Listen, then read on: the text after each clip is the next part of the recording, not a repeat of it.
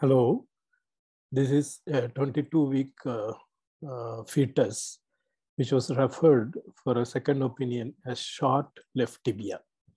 The right tibia, as you see, corresponds to 22 weeks, whereas the left tibia is 2.6 centimeters, corresponding to only 19 weeks. So the same, to confirm, was taken in the tibia, left tibia alone was measured many times, and as you see, 2 other times the measurement also remains small.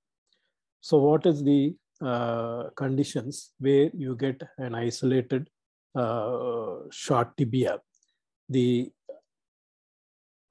other long bones being normal? So what are the conditions you think of? So if you want to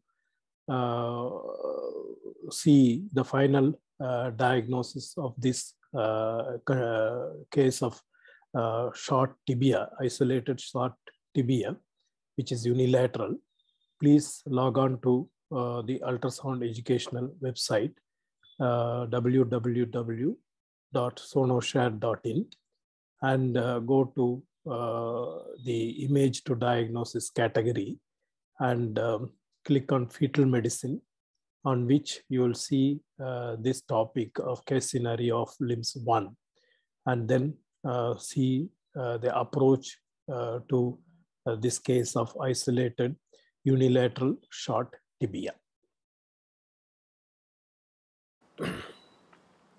If you wish to go through the workup of this case scenario of fetal medicine, please log into www.sonoshare.in.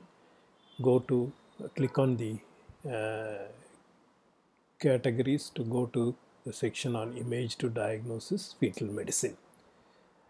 And when you click on the category, you will see the image to diagnosis fetal medicine. When you click on that, you will get the section on image to diagnosis fetal medicine, and the various case scenarios will be seen one below the other, and click on whichever case scenario you want to see, and subscribe, and you can watch the case scenario. Thank you.